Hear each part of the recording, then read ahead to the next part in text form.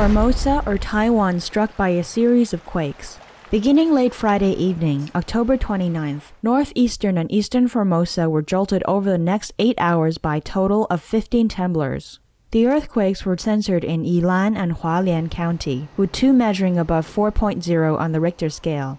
There were thankfully no reports of damage or injuries. While officials at Formosa's Central Weather Bureau said the tremors did not foretell a stronger quake to come, residents of hilly regions were cautioned of increased mudslide risk due to torrential rains the previous week.